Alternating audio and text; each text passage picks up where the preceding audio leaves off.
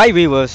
சென்னை விமான நிலையத்தில் நடைபெற்ற செய்தியாளர் சந்திப்பின் போது ரஜினி அவர்கள் ஏய் ஏய் என்று கூறியதால் அவர் மன்னிப்பு கேட்க வேண்டும் என்று பத்திரிகையாளர்கள் சங்கங்கள் வலியுறுத்தி வருகின்றன.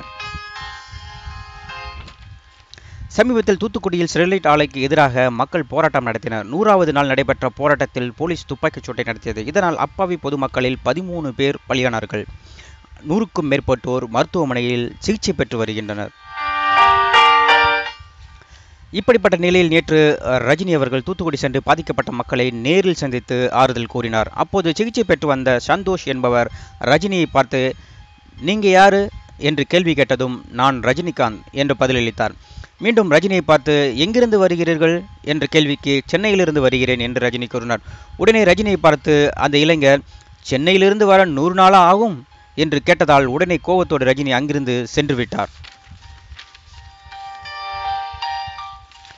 அதன்பின் சென்னை திரும்பிய ரஜினி விமான நிலையத்திலேயே செய்தியாளர்களுக்கு பேட்டியளித்தார். அந்த பேட்டியில் மக்கள் எல்லாவற்றுக்கும் போராடுவதை நிறுத்த வேண்டும். மக்கள் போராட்டத்தில் சில சமூக விரோதிகள் நுழைந்து வன்முறையை தூண்டிவிட்டனர். மக்கள் போராட்டம் என்று நடத்தி கொண்டே இருந்தால் தமிழகமே சுடுகாடாகிவிடும் என்று தெரிவித்தார்.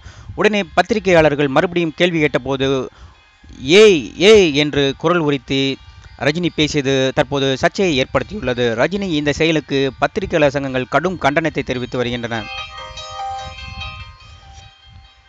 இந்நிலையில் பொது வாழ்க்கைக்கு வருபவர்கள் கடைபிடிக்க வேண்டிய அடிப்படை குணங்களை நடிகர் ரஜினிகாந்த் வளர்த்து கொள்ள வேண்டும் என்று பத்திரிகையாளர் சங்கம் சார்பாக கண்டனங்கள் தெரிவிக்கப்பட்டது. இந்நிலையில் தமிழர் முன்னேற்றப் படையின் நிறுவன தலைவர் கி வீரலட்சுமி வெளியிட்டுள்ள அறிக்கையில் எங்களது பத்திரிகையாளர் சொந்தங்களை அவமதித்த நடிகர் ரஜினிகாந்த் 3 தினத்திற்குள் மன்னிப்பு கேட்க வேண்டும்.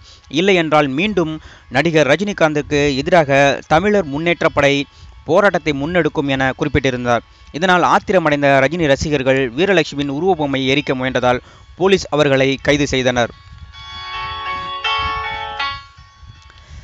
உடனே சூழ்நிலை கருதி ரஜினி தன்னுடைய ஏய் வசனத்திற்காக மன்னிப்பு கோரினார். இதனால் இப்பிரச்சனை முடிவுக்கு வந்துள்ளது.